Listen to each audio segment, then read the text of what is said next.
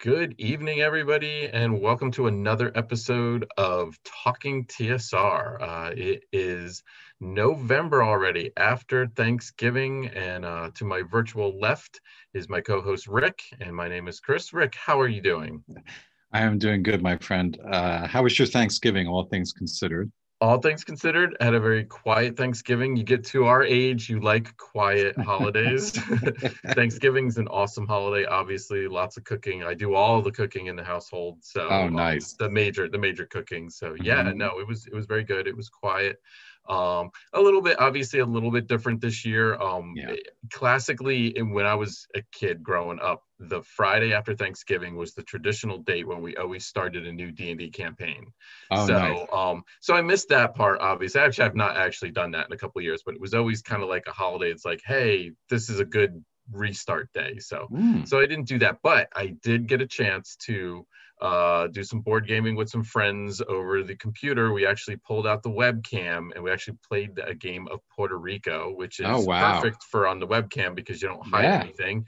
And it was interesting, but it was Hmm. good. It was, and I never win that game, and I came in solid second, so I was pretty pleased. So how That's was your Thanksgiving? It was good. And that's how you can tell if you like a board game is if you don't win it, but you want to keep playing it. I always say Yeah. that's I did the same thing actually. I recently played the Steam version of Lords of Waterdeep Yep. with some of the expansions, and the electronic version of that game is pretty faithful and it Amazing. works Yep. well. So We played a lot. yeah, I've got that on my agenda for the near future again with more people, hopefully, because it was a way to connect. It was a lot of fun. But other than that, Yeah. it was good. Yeah, quiet Thanksgiving is true. But like you said, quiet after a while, quiet and boring aren't as bad as when they were when you were young. Exactly. So Exactly. yeah, it was a good one. Thanks. Yeah, yeah, no, good. So we had a great episode today. This is going to be the first of a couple of episodes that we're going to feature where we're going to do a dive into the Temple of Elemental Evil, and that includes the Village of Hommlet and the ruined moat house, of course, the original T1. As most of you folks know, we have given that module the official or treatment, as we like to call, or the original Adventures Reincarnated. So that's going to be coming soon. Hopefully, that's going to be released around March or so. So we want to do a couple of episodes to kind of talk about the design process, and but we want to kick this episode off with talking about the original T1, the Village of Hommlet, and the ruined moat house, and then we're going to talk about the conversions that we did. And spoiler alert, Rick really didn't have anything to do with that part of the module. He converted the later part of the module. So, but we're going to talk a little bit about what we do, and we actually have some artwork to share from the book that nobody has seen yet. I just saw it for the first time today, actually yesterday. And we have a couple of maps and that we are allowed to share to kind of give a preview of what's to come. So let's kick it off. Rick, what is your opening salvo, shall we call, in discussing T1, the Village of Hommlet? Sure. And T1 is absolutely deserving of of a standalone show. I absolutely felt that. My first I guess semi-obvious observation, I think it's semi-obvious, is that it's a great base of operations. That's something it's helpful for any long-term campaign, as stated on the cover of T1, it says something like introductory to novice. So it's, Gygax's way of saying it's for beginners or for new campaigns. So the fact that they give you a really nice base of operations that's pretty well developed for the DM. You've got a temple, you've got the Druidic faction, you've got, the inn and all the kind of necessary, utilities for people to buy things. I think you got Rufus and Bernie as a sort of NPC agents, perhaps to deliver future missions and information. So that's one observation I've got right off the bat that I think, forget the adventure, just as a base of operations, it's really nice. When you go into the adventure, and we can get into that deeper, there's issues. I absolutely love parts of it, but parts of it I find very unbalanced. And I think kind of like the temple itself, it suffers from that swiftly escalating difficulty level. And it can get excruciating when you get down into the moat house, for instance. Lareth the Beautiful, spoiler alert, if nobody's ever played it, is kind of the big bad, and he can be devastating against, especially, I can't even imagine first level characters going up against this guy. So things like that, it can get a little hairy down there, and we can go into that. But that's my opening salvo, is I would say good base of operations. Yeah, I would agree. I think that's, it really gave us the template for here's going to be a small village, and then here's a nearby dungeon. And then, here's, like you said, your base of operations. The Keep of the Borderlands did a very similar thing. This had a little bit more detail than the Keep of the Borderlands. And that was great, and, we're going to talk about some of the different things that the tools that they did give you. But I always looked at this module as, Gygax giving out some tough love for the DMs out there, because yes, everything was there, all the pieces were there, but you really kind of had to figure it out on your own. You had to kind of figure out how to move along, through the village, and dealing with the NPCs. And again, back in this time frame, role playing was not that a big of a thing. So you give a village of NPCs, and the novice game master, in 5th grade or 6th grade, like I was back in the day, didn't really know what to do with all of them, and wasn't really sure, like, are we supposed to attack them? Are we supposed to talk to them? But there was very sparse notes on what information they had. You could tell there was something going on, obviously, with the ruined moat house, but it wasn't made blatantly clear. And I think that was, definitely, that frustrated me as a game master back in the day, the village part of it. But then the ruined moat house part was, you felt right at home there. I mean, that was it. Oh, here's the dungeon. And it's like, okay, we know how to do this. But, sometimes getting from point A to the village to the dungeon point B was a little bit tricky, in my opinion, in the original. Yeah, I think that's a really good observation, because you're given a whole lot of suspicious individuals, but you're not really given A to B, linking them to, like, the traders, they're evil. Great. How do you get from there to the moat house? So, I found in my years running it that often, good old Rufus and Bernie often would give people a little push when necessary. Yep. And like you said, just the sheer openness and amount of NPCs, Gygax has a little sort of pep talk in the intro where he tells people, play it to the hilt, but it's hard. I think to this day, one of the things I love, but also address kind of with, DM fear, is like running these inner city campaigns, these big city campaigns, where the characters can go anywhere and up any street into any shop and any temple and talk to any NPC, because as a DM, you just have to be ready for anything. And the village is a little like that on a smaller scale. So it not the greatest, perhaps. It might be good for new characters, but I don't know if it's good for new DMs. Yeah, definitely. So that's a really good observation. Yeah, I mean, that's how we played it. I mean, that was our base of operations, and that was and that tradition is gone. Actually, my kid just played it a couple of weeks ago in his Friday night group. I didn't even know about it. I don't think they even knew that I had actually recently done the conversion. It's funny, actually. Wow. I had actually printed out a map of the ruined moat house, because my kid was looking for, it's like, hey, I need a bandit lair and he described it to me, and I was like, oh, well, I've got the perfect one for you. And I printed the map out and everything.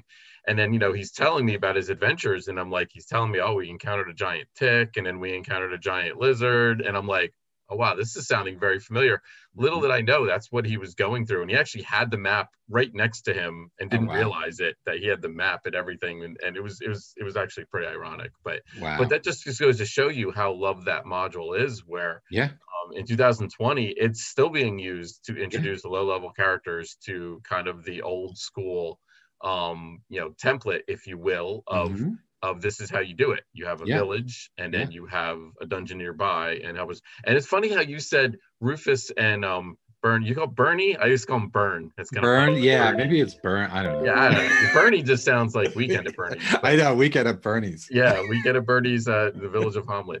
But no, it's funny. I always used to use the druid as the guy who gave the push, and only because I was just always fascinated with druids and rangers when I was in my formative days playing and everything. So I always had him being kind of like the mastermind that kind of knew everything in the region, and he was the one that because it seemed to make sense to me more that he was in tune with all the animals of what was going on, and he was the one that gave the push, and then it was your job to kind of figure out to get to the druid in the first place. Yeah, well, they definitely set him up as an agent of information. And something I kind of thinking back on the module that I think is interesting too is it's one of the only modules I can think of off the top of my head where Druidism is kind of treated as a regular religion, where you're told people in the village, well, these folks follow Saint Cuthbert and these people follow Druidism.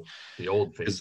I've run into plenty of player characters that are druids, but there usually isn't a lot of love given or even thought given to their followers or their services, or where in HOMLET you can sort of picture the druids sitting down in the grove and kind of lecturing to people. So it's or at least I could think of that. So I thought it was interesting the way that was treated too, that since you mentioned the druid,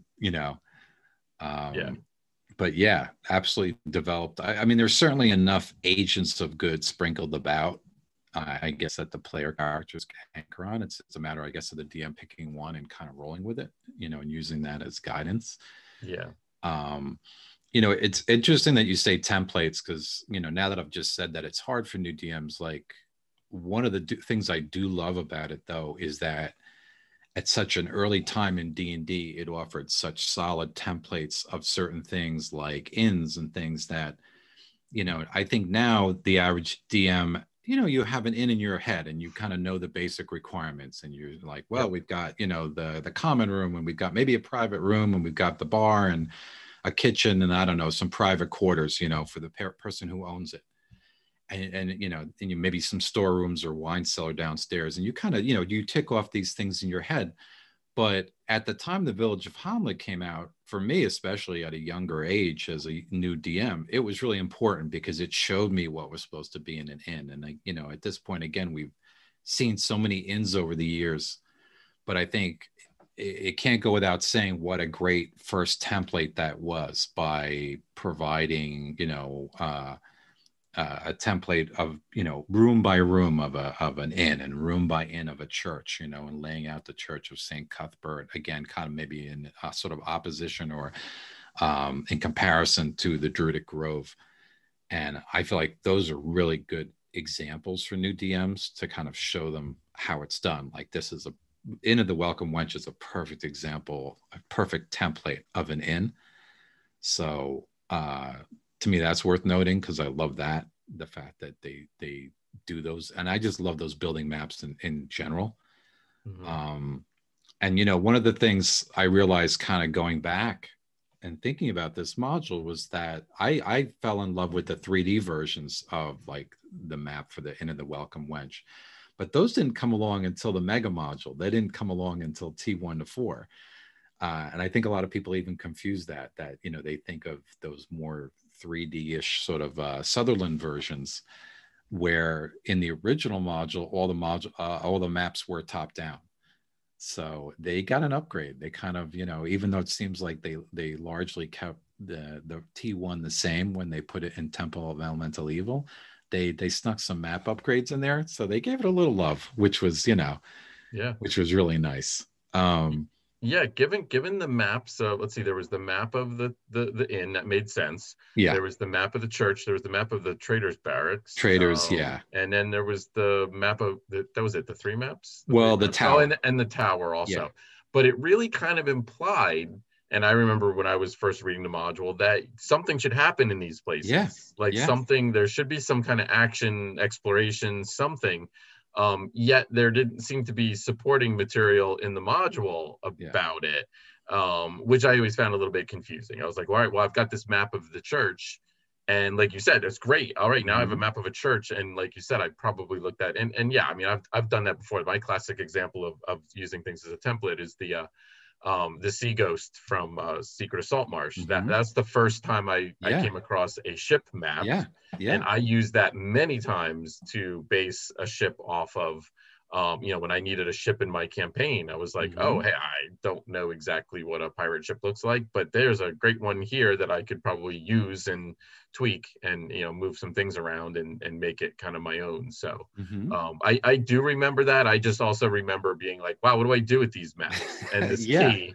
And I'm like, something must have to happen here. Yeah. But it didn't seem to happen, like especially the church. I was like, there's nothing happening at the Yeah. church except for going to get healing. And The church is sort of the most, and I love the fact again that it's detailed and that it's in there, but I agree. It's you could have characters not even just walk right past the church, yeah, and yeah, like it's literally optional.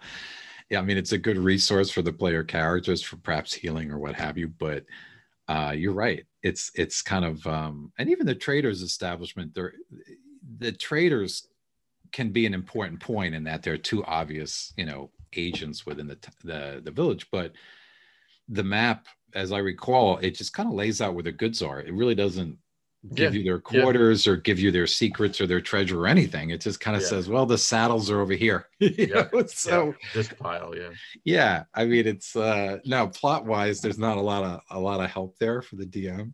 yeah. Um, like you So. said, you really have to, you have to push, and yet there are so many good, really classic encounters, right, in the Mhm. book.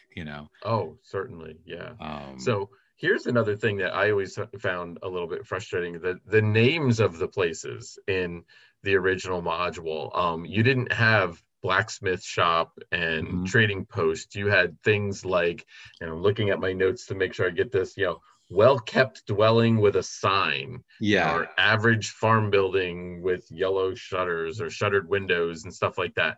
And that was obviously a little bit, that title was a little bit of description that obviously yeah, you could use, but that was not very useful to remember. Okay, this was the smith, and yeah, this was the trading barracks, and this was the yeah. just the farmer, and this was the flocksman and whatnot. So that always kind of perplexed me a little bit Hmm. too. And I remember my original module, my original one I had the pastel colored, was the original one. I picked up the green cover a couple of years ago at Gen Con, but the version that I always had was the pastel one, and that was the one that I remember jotting my notes in and everything, and I remember making those notes and everything. So I don't know if you remember that part about the fact that that was again Yeah, Gygax squeezing every little bit of description out of every little word. Every yeah. word was important. So And that's it. I took it the same way you did, that it was sort of meant to be almost like a primitive box text, like this is what the players will see is as a, they a walk farm up, with worn doors or whatever, a good, yeah, a house with yeah. well-kept shutters or whatever. But you're right, as a DM, except for a few obvious businesses, like the church or whatever, I always got mixed up what was where. Mm-hmm. There were a lot of interchangeable buildings and things, and yeah, that needs help, basically. Um, so why don't you talk about some of the things you like? What are some of the encounters? I know at least one off the top of my head that I won't. I know you're going to mention, but what are some of your favorite encounters So yeah, definitely the classic encounter, again, and there's absolutely no rhyme or reason why this encounter sticks out in my head, just Mhm. probably for the what happened to my hapless character, probably. But the very first encounter, before you even get into the ruined moat house, the giant frog attack. Yeah. um and at the time I had a gnome illusionist thief, and you can see where this is going. I got Hmm. swallowed and lost my character right off the bat. And that probably made the encounter more special, but it was crazy just to have those tongues attack and get stuck to you, but they didn't do any damage. Again, that it Hmm. was it was it was kind of, it was novel. It was like, Yeah. wow, okay. And the attacks, if I recall, the attacks were easier because they didn't have to, they kind of ignored armor class.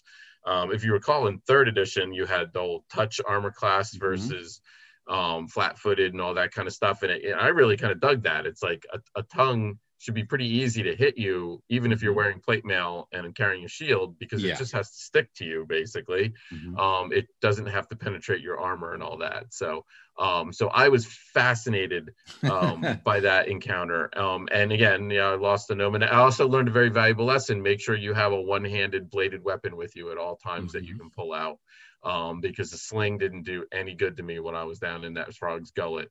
So that I do remember that encounter. And then the other encounter that really, really resonates with me, and again, no real reason why, it's a very simple encounter, the giant crayfish, Yeah. which I think is a classic to many people too, but literally it's a crayfish in a pool, and that's about it. And Thorne is sharing some of the brand new artwork from the Ore book, so he's putting that up in between as I'm talking about these classic encounters. And again, there's not a whole lot to it, Right. except for the memories, probably, and it was fascinating when my son went through the module a couple weeks ago, and sure enough, they were ambushed by the crayfish, and they all beat foot out of there because they were like, it was some big demonic thing from, and everything. I'm like, no, dude, it was just a giant crayfish. But like, I mean, growing up, I know exactly what a crayfish is, and then running into a 12-foot long one was scary. I mean, especially. And that is the classic encounter. For me, that's one of my classic encounters from this book. And I've tried to think over the years why the hell that is such a class. And I mean, it gets cover treatment, in the monochrome kind of version, or the pastel version. So, there's that. But I think it's not expected. It's simple, but it's sort of unusual. Characters even kind of going down this dungeon, they're not really expecting to be facing something, I think, exactly like a crayfish, and it's set up in a very insidious way of a sort of, here's a pool with, maybe some goodies in it, very first edition. And then, you get a little too interested in the scroll or whatever it is, or some gold pieces or something. And then this thing kind of lunges up at you. So I love the crayfish, hard dungeon, definitely. Yes. But, I love the moat house to death. I always definitely found there was like a difference between the upper level and the lower level, because the upper level, especially in hindsight now, on experience, is very simplistic. If you read through it now, it's kind of like, oh, a few rats here, a lizard here. There's quite an abundance of critters just kind of sprinkled about. With not too much, fanfare. I think that the spider in the tower, they kind of give his tactics a little bit, but most of them are pretty cut and dry. But then once you get below, it gets real and it gets difficult fast, and you've got green slimes, and you've got a crypt area where you can basically get hopelessly lost if I've always treated it properly. And kind of like you, I like the frogs too, because that was like your early wake-up calls, the players, that it was, you might have had one or two run-ins with hostile NPCs, but there probably wasn't a lot of monster fighting before that point. So I think I've run the module multiple times, and in a lot of cases, the frog encounter was really the first monster fight that characters have. And he sets it up with such a great introduction.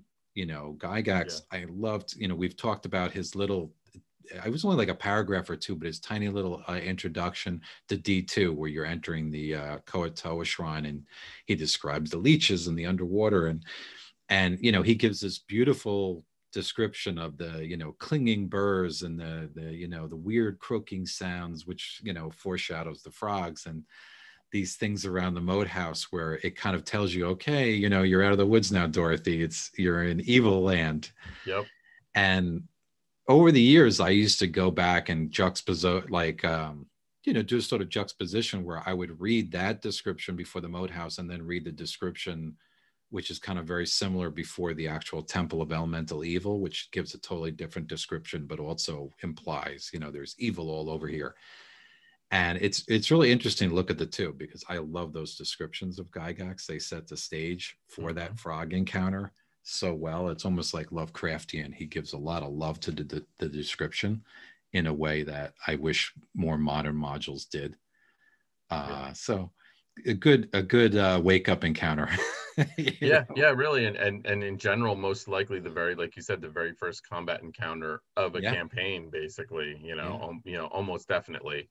unless they have some random encounters, but there wasn't any random encounter tables at that point in the module. So, but yeah, so that was certainly a great launching point. And I agree. It also, I think it kind of taught me a little bit about dungeon ecology. And, just to, you're not going to have a whole bunch of lizards, but, you're going to have one lizard, and, and there probably needs to be a source of water nearby, and there probably needs to be shelter and everything. So I thought that was probably the brilliance and the simplicity of it, even though it was a bunch of, there's a spider here, a lizard there, a giant tick there. It all kind of made sense, it sort of made sense, and you get down in the dungeon a little less sense. But you're right, and definitely the scales, the scales tipped away. There was an ogre down there. There was a lot of zombies where you could get, coming from different directions. So there was a lot going on, and then then you had the bandits, and you had the guards, and then you had Lareth, the big bad. So it was interesting because there was just enough there to say, hey, there is something going on here. It's not just the giant lizard, a giant tick, and a couple of things, and a crayfish, even though we might remember those encounters, but there was more, and there was something else, and that was the ultimate tease. And, back in the day, I remember when I first got the module and bought it, I didn't know there was going to be a sequel. I didn't know that there was eventually I found out about it, but like at the time, I didn't really know where this was all going. And, it really was kind of like up to you. Where is it going? And then, it was like 6 years in between when that module came out and when Temple actually came out. I mean, that is 6 years. That's a lot of time. There's a lot of time in between. And again, no internet, people, no, no social media, no updates, no weekly or monthly updates from TSR staff on what's going on. You just didn't know. And oftentimes you didn't know until you saw it in the store. I mean, that was pretty much how you That's how I knew. That's how I knew also. Yeah, as I said in some, previous interview or something, that's, how I knew about the temple was I just walked in a game store and I saw the cover. I said, whoa, okay. It kind of came back to me, but it's telling that I've run, more than twice as many groups through the village that I have through the temple. So, because a lot of those groups were no longer around when I got to the temple, frankly, my play groups or what have you. And I think I started with the Village of Hommlet like in high school or something. So, and, since we mentioned the Moat House, I have to give love to the Moat House illustration, which I believe Trampier did that one. Because he has that lovely dark kind of woodcut kind of style. I love that elevated shot of the Moat House where you're kind of looking down on the ruins and you see the, because it instantly, when put with the floor plan, it all makes sense. You understand the tower, you understand the kind of levels up as you first enter. There's a couple elevations, and again, nothing earth-shattering in that the rooms upstairs could just as well be dungeon rooms underground, separated by corridors.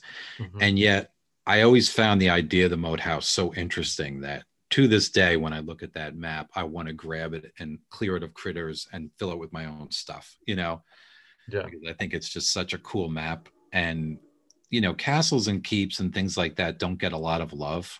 And I think my theory is just, it's because they're hard to do. I think a lot of DMs, frankly, and this is not a diss on DMs out there.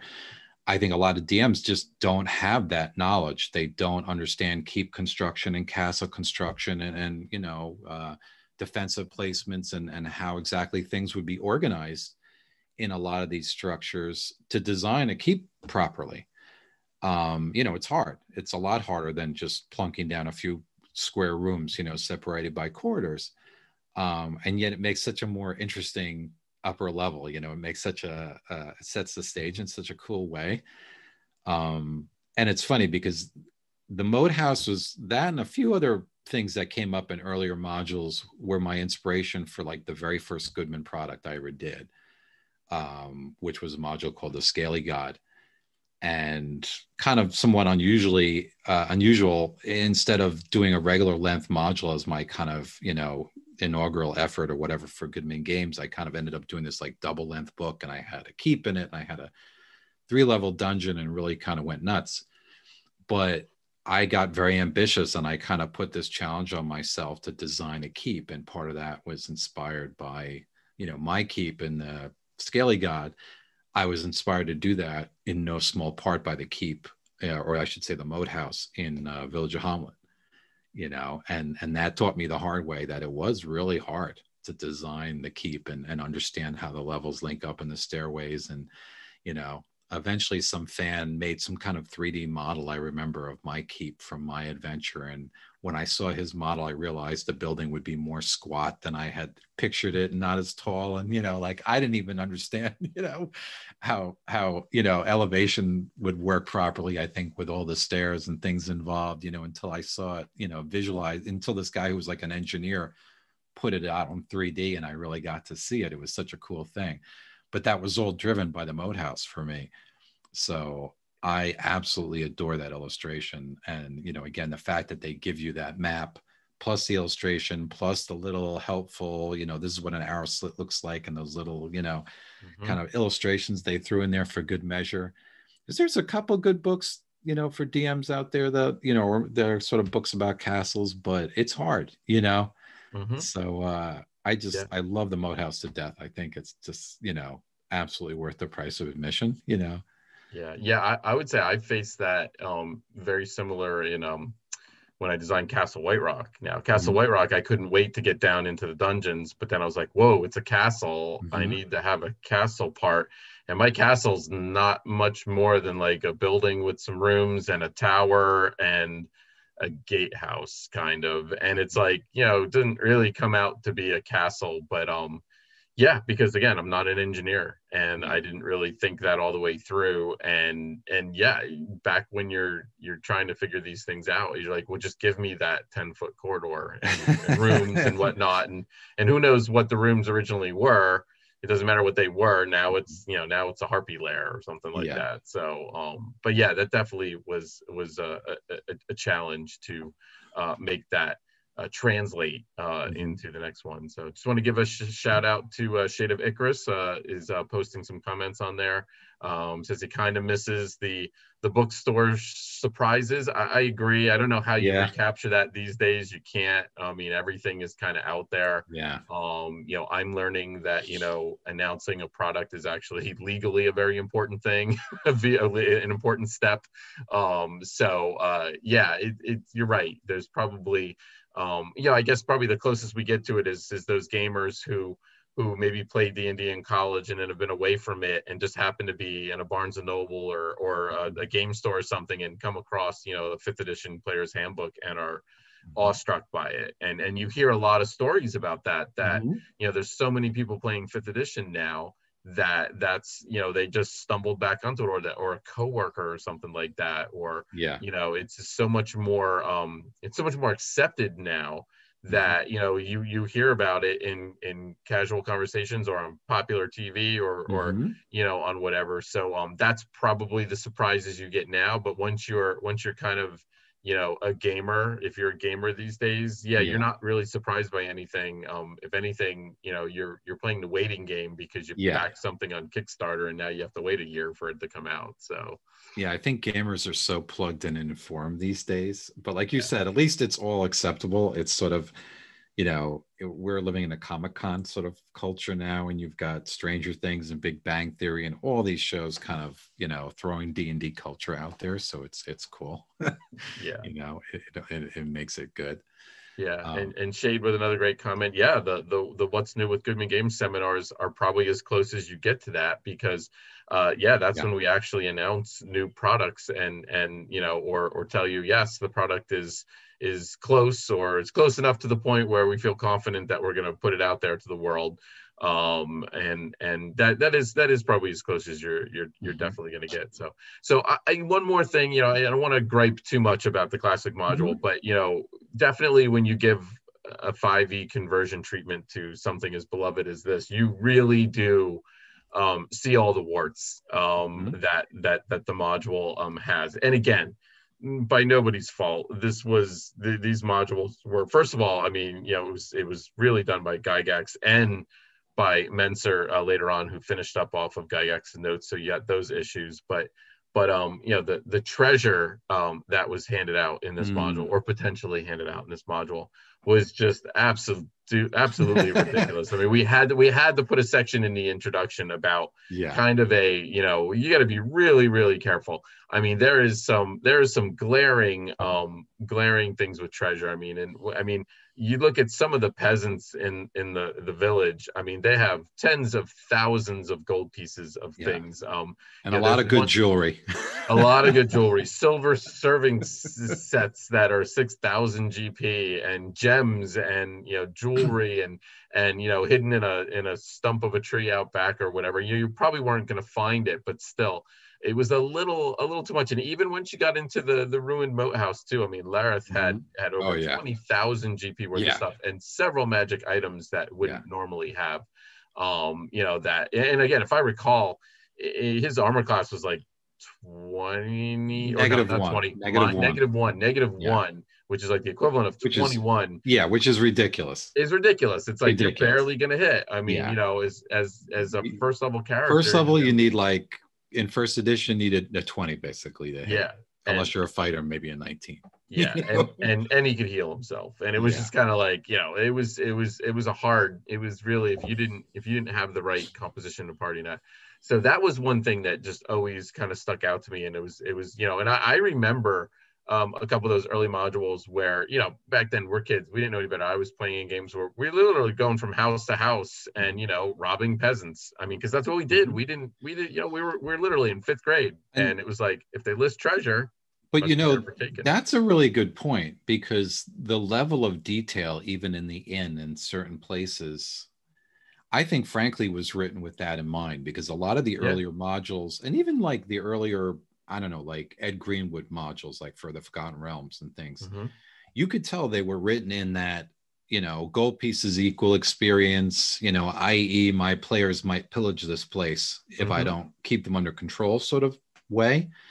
Because again, realistically today, I don't think the average player, they wouldn't find any of these treasures. I don't think 90% of them, it tells you, well, buried in a crock out in their backyard in the manure pile is, a bunch of gold pieces. And this guy's got, his silver necklace stuck in the highest knot of a tree. And this guy's got this thing, buried under this loose floorboard in the back shed or something. If the characters are maybe walking up to the houses and talking to these people briefly, I unless they're pillaging the whole village, I don't think they would come near any of these treasures. So I think it was written in that mindset that there were going to be a lot of players that were just going to go through there like cutthroats and looking for any little valuable they could. And, it shows its age in that way. I think the way that, but I agree with you. The treasure's ridiculous, because you're going from characters that can barely afford armor, and they tell you in the introduction, like, you can kind of afford the horse you're riding in on, and that's not much else. That's about it. Yep. And then all of a sudden you find 20,000 gold pieces, enough that any fighter could go out and get himself a suit of shining plate mail. So it's kind of it's very in typical first edition fashion. It's very extreme. So I think it was wise to put a little note in the 5th edition version of that. But we should start talking about, I guess, the original Adventures Reincarnated version. Let's get it on. Sure. So why don't we delve into that, because I think we're at the halfway point. Yep. And again, as Chris mentioned, truth in advertising, I worked on the temple part. I didn't work on the village, even though I am familiar with it. So I'm going to let Chris do the majority of the talking here.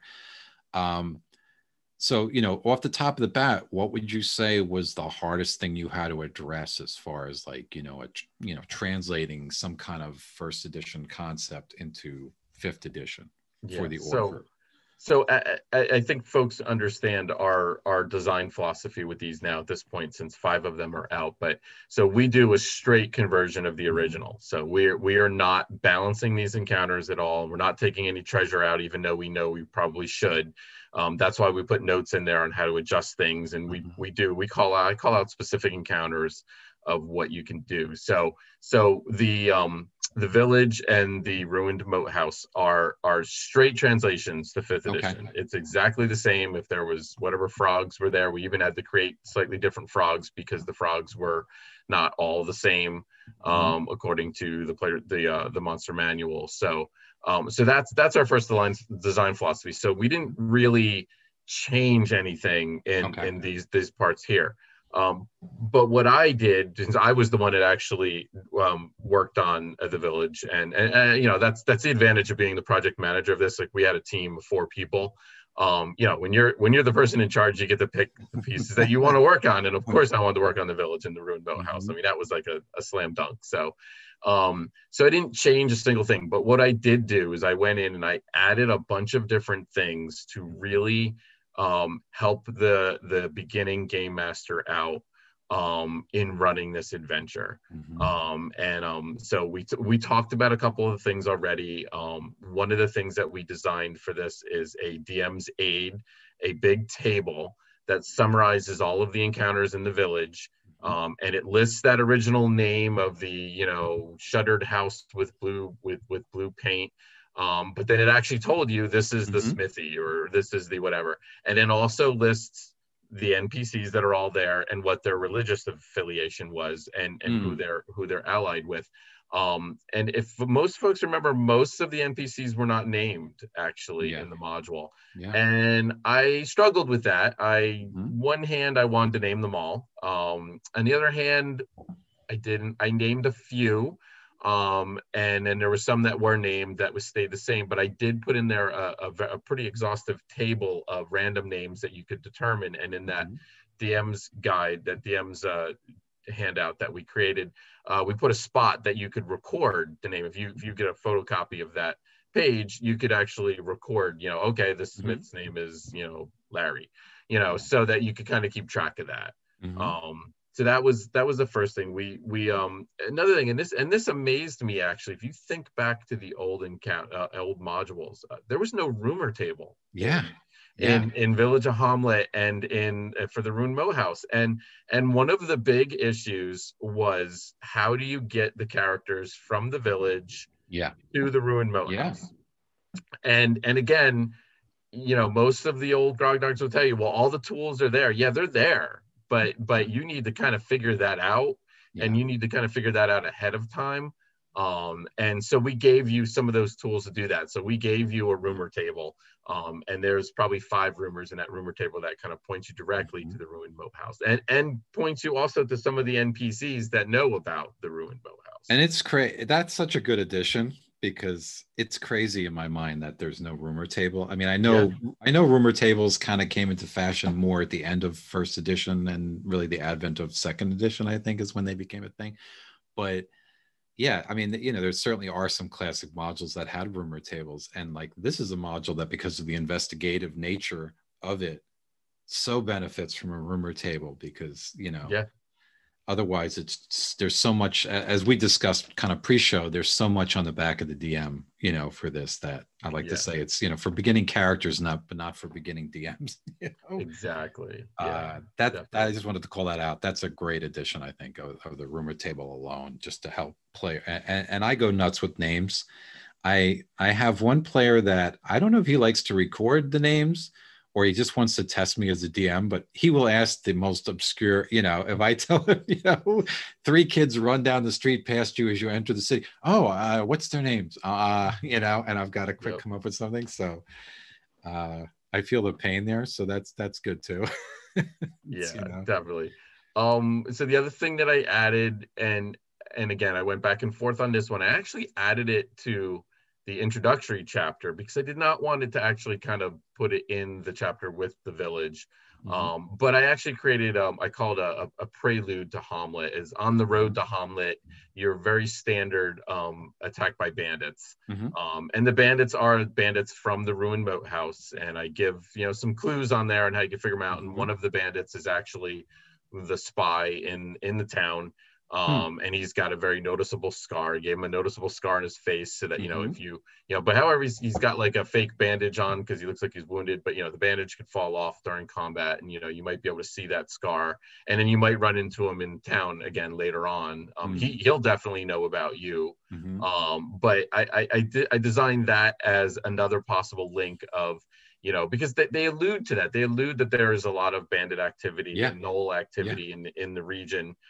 So I figured I was either going to give him a knoll encounter or I was going to give him a Mm-hmm. bandit encounter. And knolls are tough for a Yeah. first level Yep. character. I could probably have given him like 2 knolls, or 3 Yeah. knolls maybe. But Yeah. and again, it was just more to rough up the PCs a little bit, kind of Mm-hmm. get them into the thing. But it's purely optional. I didn't want that to kind of Yeah. overshadow some of the original material, so I Mm-hmm. even put it in the background, and Tim and I, the editor, we had a pretty long conversation about where we should put that, Mm-hmm. and I just felt that it's kind of fit better not in the chapter with Yeah. HOMLET, and Yeah. that's why I called it Prelude to HOMLET, Yeah. to kind of just flesh that connection between the bandits and the moat house and give one more possible avenue, that you can make that connection between the two.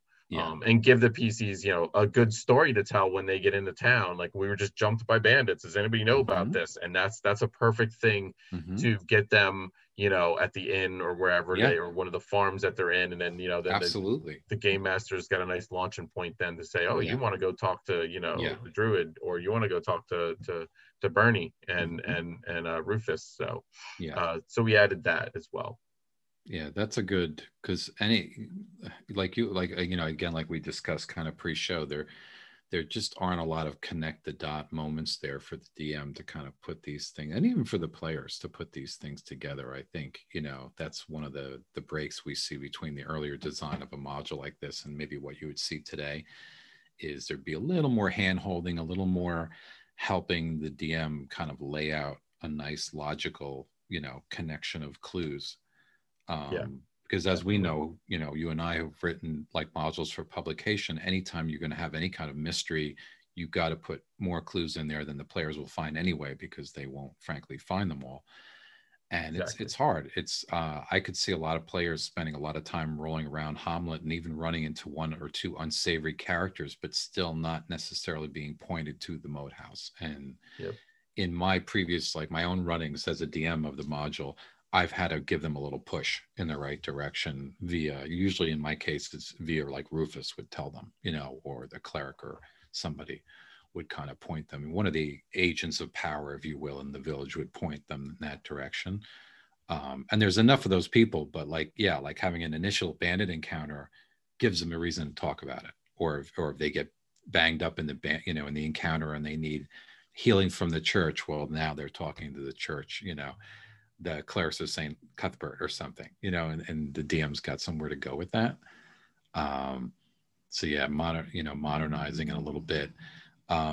Did you touch the wilderness at all, like kind of around the moat house or around beyond that initial introductory encounter? Yeah, so we actually created an entire chapter of wilderness encounters. We made it like a sandbox, very similar to pulling inspiration from B2 on how you have actually some encounter tables for all the different terrains, for all the areas around the moat house, around the temple, around the village.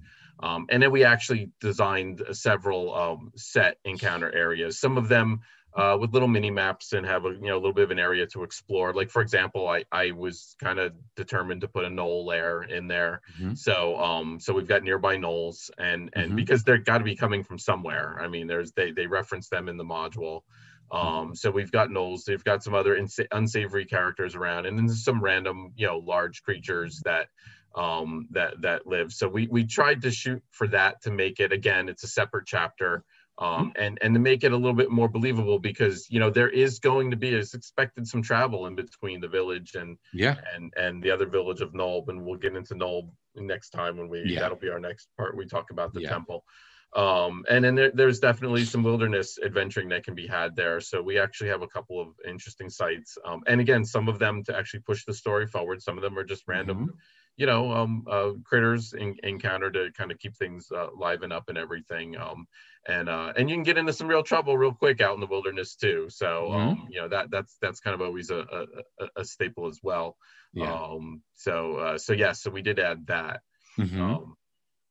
As well. And then just some simple things too, like I believe it was in B2, or maybe it was actually in B4.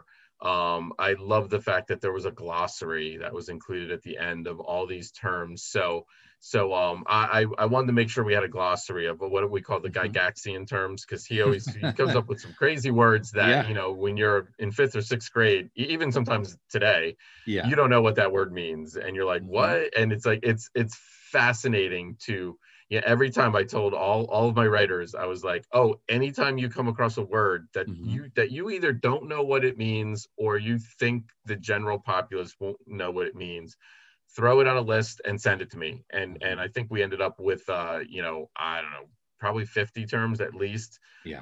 that are just a collection of things. And again, just one more thing in there just to kind of make it a little bit easier, Yeah. for the game master running it. And again, did we have to do that? No, but it was actually kind of fun to actually do Yeah. that and look up Yeah. all the No, terms. because And Gygax wrote, and I love his style, but he wrote in that sort of drier, more academic style. He used a yeah, lot of words. His wargaming background showed, whether it was in keep construction or simply things like the bandits, the wide variety of equipment that the bandits have.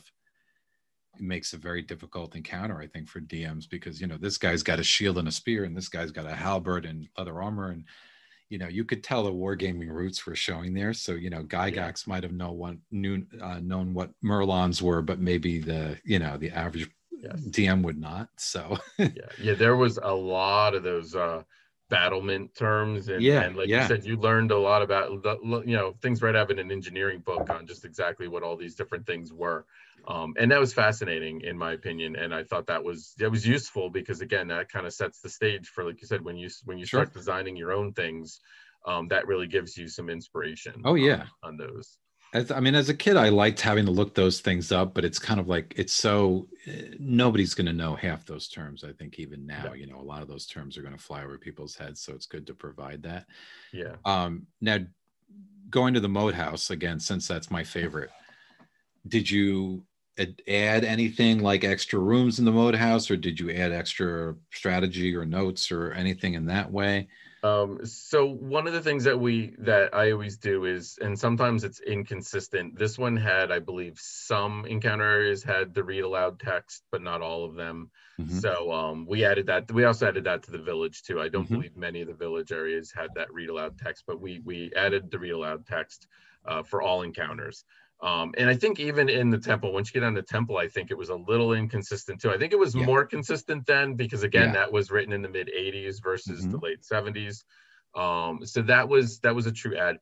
I originally, when I first came into looking at this project, I was like, oh, I'm gonna do another level of the Moat House, because how cool would that be? Let's give a Yeah. third level or side Mm-hmm. level. I wanted to do a hidden level Mm-hmm. that even Lareth hadn't found. And it was gonna be some kind of elemental thing. Actually, it was kind of like I was gonna build into the backstory of, like, that's why Lareth was there. He was Mm-hmm. looking for this hidden thing, but ultimately it felt too much like the temple, and they're Mm-hmm. going to be getting 4 levels plus of the Yeah. temple soon. Yeah. So and some of my initial concepts, when I actually went and reread the temple, I was like, oh wow, that's exactly the type of room that I was thinking Yeah. about having over here. So Mm-hmm. it felt redundant. Mm-hmm. And then once we started adding other parts of the design, and just how huge this book is going to be huge, folks. I mean, it's going to be 2 Yeah. books most likely, in a slipcase, but it just got to the point where adding another 10,000 word sub dungeon, it probably wasn't going to add anything to Yeah. it. It was Too much of probably a just good going to be thing. additional. So we decided not to go with that. But we did add a couple of some nearby wilderness encounters that were pretty close to Mm-hmm. the Moat House, and links in to get to the other village of Nulb and to get to the temple. So really, there was not a whole lot of change. There was a couple things. I named the gnome Mm-hmm. prisoner, and gave him stats and a little bit of a backstory. And you could certainly make him a replacement PC. I remember that's what happened to me when I lost my gnome. That I got another gnome back in that, you know, that we freed from the ogre. But in general, didn't change really much of it. Kind of kept it very similar. Now I did embellish a little bit on the story part of it and everything. So what I do on these projects is I always look for anything that's official material on the book and everything. And most people don't know, but back, I believe it was right when third edition was coming out. So I think it was kind of between second edition and third edition, early 2000s. Wizards of the Coast, this is right after they purchased D&D, put out a bunch of novels, and I've got my novel right here. You probably can't see it because of my background. There it is. There it is. So there was a whole bunch of these novels for some of the classic modules. So I always usually get those and read those. There was a Keep on the Borderlands one, not the best novels in the world, I'll be completely honest with you, but actually Temple of Elemental Evil was actually quite good. It was mostly the ruined moat house and the village, and then there was a little bit in the temple. Not a whole lot of adventuring in the temple though, and it didn't really even get to the nodes or anything like that. So but it was a good read. They did some interesting things with Lareth, which I will not spoil, but I did actually incorporate some of the novel into our version of the temple. That's a little bit of a tease for next time, when we get into the delve, but there was a couple things pulled directly out of the novel that I thought would be kind of neat to kind of canonize it, if you will, and bring it up to date, because I thought it was a pretty good idea. Cool. So cool. Yeah, he could, you know, obvious potential there, you know, for long running plots or a long running villain or a return villain or a bunch of things. There's or I think anyway. Oh yeah. And again, a lot of it was setting the stage for that. And again, it wasn't a lot of like for example, they don't say anything if Lareth escapes. They don't really give you any details on anything. You know, so I added some extra stuff for that. And actually, even in the temple, I have an area where Lareth could possibly pop back up in a temple if for some reason you get away, because I mean we talked about how overpowered he was. Really, he should probably try and escape. Ideally, you know, you're probably not going to defeat him completely, but he's got enough mooks with him that you should probably be able to, you know, get busy with them, and then he makes good his escape, and then everybody loves a reoccurring villain. So the last time I ran this, Lareth, he did his darndest to escape. The players did not let him escape, but he certainly tried. And I think, you know, without going into a long-winded backstory, basically my longest running kind of recurring character was an evil cleric that got away from the players at one point, really by happenstance. And then I decided to bring him back, and he became a real thorn in their side.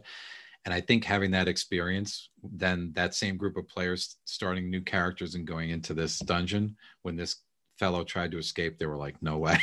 You know, because I think they had visions of me haunting them with Lareth until the end of their days, so they weren't going to let it happen. But just for the reasons you described, you know, he you know, he's got underlings, and he kind of can use honeyed words and whatever it takes to kind of, you know, wriggle his way out of there. So that's cool. Probably more likely than defeating him with his armor class and the magic weapons that he has and everything. Oh, so, he's a tank. Yes, and in the very sense of the word, he's a tank. And really, what I think was a good story element to have him escape, so that you don't have those overpowered magic items fall into the player character's hands. I mean, he's got like a ring of invisibility and a cloak, and he's got a bunch of stuff. But you know, you really don't want those things falling into the PC's hands at that level. And it could very well be that was Gygax's plan all along, that you know, it was not a foe that you were supposed to defeat. You were supposed to go a couple rounds with him and figure out, well, we cannot hit this tank. The tank is probably a really good way to describe him. So you know, you probably should have, but you know, those rules weren't really in there. That insight wasn't really in there.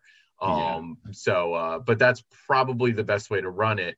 But then if that's the case, then, you know, there probably should have been a lot more details to, okay, is he going to pop up in Nolb? Is he going to pop up in the Village of Hommlet and come back at you in the wilderness? Or is he going to show up somewhere in the temple? So, you know, so we did do a little bit of that. And again, more to kind of just plant those seeds to the Mhm. game master, like, hey, Yeah. do what you want to do.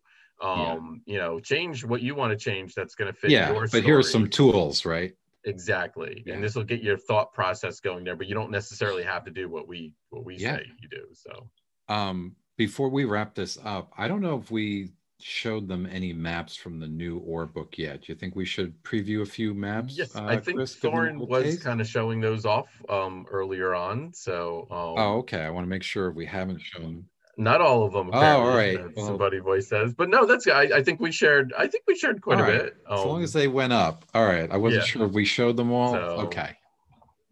bunch of All yep, right. Let's give them a yep, taste. yeah. Since we just There talked you go. about surprises and previews being so rare in this electronic age, let's Yeah. So now we get so give it's them something gorgeous. to. Love it. So nice, and you got both there too. That's really cool.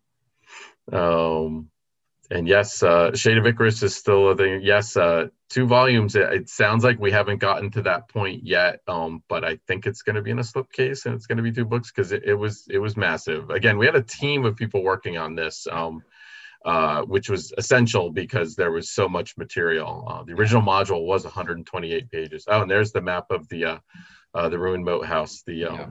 Shooting the battlements and the side view there. Love that little side view shot Yeah. there of Yeah. the battlement. It really So sets cool. the theme of what you're really kind of looking at there. Yeah, that little helpful kind of, illustration. And I can testify that this was a whopper. This was a big, and the Yeah, regular ore books are big. So, you know, yeah, the size of this module, if you go pull it out and look at the original, it's a hefty book. yeah. We didn't add a whole lot of new material to this No. simply because the size of it, and it was Yeah. still getting kind of out of control. I mean, we did Kind some of, cool yeah. things. We'll Yeah. talk about in a later episode. We're going to talk Yeah, about we exactly could what go we in, but did. it's for almost for the Yeah, reasons you said, at least for the parts I worked on, is I went into it thinking, oh, I'm going to add a wing here. And then once I kind of was reminded of how ponderous the dungeon was, and how many rooms are in there and how many kind of areas are covered, I was just like, oh my, it's almost overkill, but yeah, cool. exactly. So, all right. So with that, I think we've teased enough for our future episodes. So again, we will Yeah. have another couple of episodes on Temple of Elemental Evil. We're going to spread Yes. these out a little bit. So hopefully you guys, if you like talking some Temple, hopefully you guys will come back. And the next episode, we'll talk about Nulb, and we'll talk about the Upper Temple, and then maybe like level 1 or something Yeah. like that. So Yeah. going to ease our way into it. Yeah. So. We can definitely get at least 2 more episodes out of Oh yeah. the Temple. A lot to cover there. So all right, I think yeah, we're at an hour. So Yeah. we're getting better. We're hitting that hour mark. Yeah. So I guess to tell them about the next episode. But before I do, the usual kind of reminder / plea, if you're listening to us, watching us on Twitch, of course, feel free to give us a follow and keep sharing your comments. We'd like to read them. If you're watching us later on YouTube, of course, subscribe if you haven't already, or give us a like. It's helpful to us. And leave comments there too, because we do get in there and read them. And don't be afraid in your comments to suggest books that you'd like us to cover, because Chris and I, we've got our favorites. Certainly, there are books that we feel are deserving of future shows. We've got some things in mind, but we don't know what your favorites are. Yeah. What's that? Egg of the Phoenix. Yeah. So Tomahorse. So but tell us what you guys would like to see covered as well, you folks. And we can give those books some love too, because we want to be able to cover a whole range of books. Anyway, our next show is taking place Sunday, December 20th at 8 p.m. And our subject for the next show is going to be the Monster Manual 2, and that is the original Monster Manual 2 by Gary Gygax. So yay, we're going to have some more monsters. I'm sure Chris and I will manage to wriggle in a list of our favorite or most useful kind of DM critters in there. Again, that will be at our new time, same as this show, at 8 p.m. on December 20th. And that date is kind of like right in the midst of the holidays, because it's right. It's right after Hanukkah, right before Christmas, Kwanzaa. It's kind of right square in the holiday. So I don't know. Maybe we'll squeak some kind of holiday element in there. I don't know. We'll have to talk about that, right, Chris? Well, at least be some eggnog. Yeah, something. Yeah, we'll either toast them or give them, our top 3 recommendations for DM gifts or something. I don't know, something. We'll have to Hey, there talk you about go. it. That's a good idea. Well, So classic gifts, yeah. Sounds but good. anyway, we hope you will join us then for our next show, December 20th. Great. And now we're going to move to our pearls of wisdom for the show. And I'm going to let Rick go first because I feel like I'm stealing his all the time. So I'm going to give because we him, think too much alike, my friend. yeah, so I'm going to give him his shot. And we do have another comment in the chat, Palace of the Silver Silver Princess, Princess. perhaps. Yeah, I could see that. Interesting history to that module as There is well. that a very interesting history and Yeah. and an interesting module too. So Yeah. I could see talking Yeah, that one. we could make Yeah, some hay out of that. I yeah, think that we certainly. could do something with that. And yeah, just for the talking about the various printings of that module, we could have some fun, show some unusual art. So thank you for the suggestion. Pearl of Wisdom, that's where I was trying to find where I was at. My Pearl of Wisdom related to the Village of Hommlet, going back to the base of operations would be, and again, this Pearl of Wisdom sort of, mine are usually directed for the DMs out there, would be to, think about setting up a base of operations. When you're at that point, when you're new in the campaign or fairly new at the campaign, certainly before the characters reach 3rd level, I would always suggest giving them an optional, and emphasize on the optional, base of operations. That is, give them a detailed area, whether it's a city or a village or a town or a wizard's tower or a fort or even a den of, dwarves in the mountains, some sort of semi-civilized safe haven full of, some detailed NPCs and some secrets and reasons to go there, whether it's, information, or people can give them information or healing or what have you, reasons to go back, and throw that out there. And, you don't want to railroad your characters, your players, and so you don't want to put too much detail perhaps into it at first, but I would encourage at least setting up an optional base of operations. And then if the players find themselves going back later, it's something that you can really build an interesting campaign on that foundation. And even in my current campaign right now that's based in Greyhawk, I have used the city of Hardby again in the world of Greyhawk as sort of my base of operations, because I put some interesting NPCs in there and places to go, and eventually the characters had to defend the city from hordes of humanoids, so it gave them a sort of sense of ownership. And perhaps it's not still to this day as detailed as I'd like it to be, but it's come to be a nice base of operations, and I think of that when I give my Pearl of Wisdom. So that would be my Pearl of Wisdom is, think about setting up a base of operations. All right, that's a good one. So my Pearl of Wisdom is quite simply, don't be afraid to change a module, and don't be afraid to, just because an author said it's this way or something like that, doesn't mean that has to be the only way. If you think you can come up with a better plot device or a better ending, like we were talking about with Loreth, basically escaping and maybe you weren't supposed to defeat him. Do that and use whenever you're using a published module, you have to go under the assumption that you got to make changes to fit your campaign.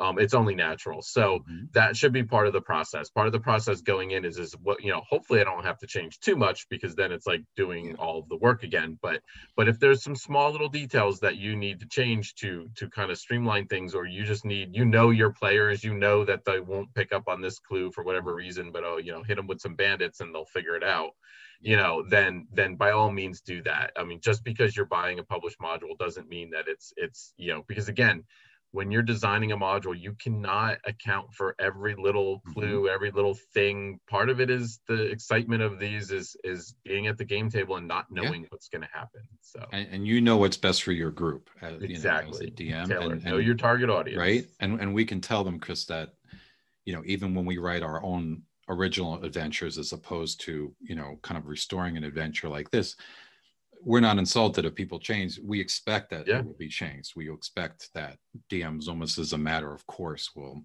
make a lot of changes. So exactly, it kind of goes with the territory and it's expected. So yeah, Yes, good advice. We don't get too attached to our stuff. Yeah, that's right. So all right, so with that, well, we'll come to the end of the show. We thank everybody as usual, and hope everybody has a good couple of weeks here leading up to all the holidays. In between the holidays, everybody be well, be safe, and we look forward to talking some TSR with you guys in a couple of weeks. Take care. All right, take care, everybody.